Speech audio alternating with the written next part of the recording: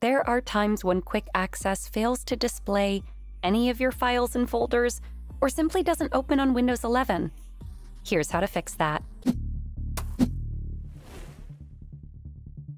The first thing to do is to check File Explorer's options to ensure that the feature is enabled.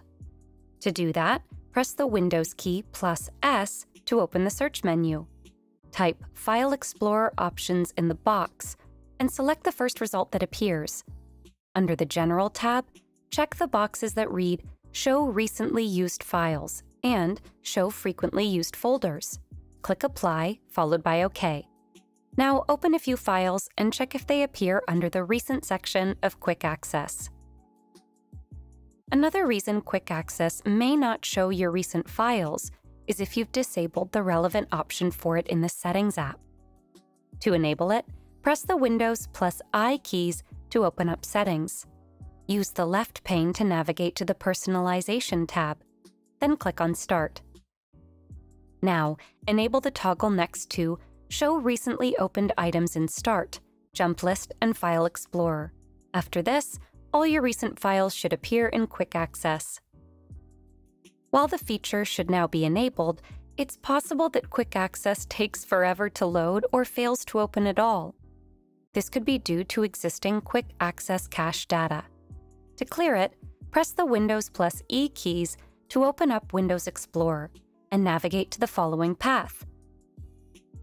Press Ctrl plus A to select all the files and click the trash icon at the top to delete them. If clearing Quick Access cache data does not help, you can reset the folder options as well. To do that, open up File Explorer and click on the three-dot menu icon at the top and select Options. In the Folder Options window, click the Restore Defaults button, then click on OK. Finally, if Quick Access still doesn't work as intended, you can try reset the settings using the Registry Editor. But first, make sure to back up the registry files and create a restore point for your PC as well. Once done, press the Windows key plus R to open the Run dialog. Type regedit and press Enter. Select Yes when the User Account Control UAC prompt shows up. Paste the following path in the address bar at the top and press Enter to navigate to the ribbon key. Now locate the QAT items entry from the right pane.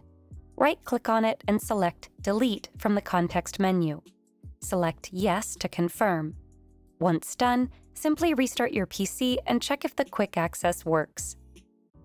Hopefully, you are now able to successfully use Quick Access on your Windows 11 PC.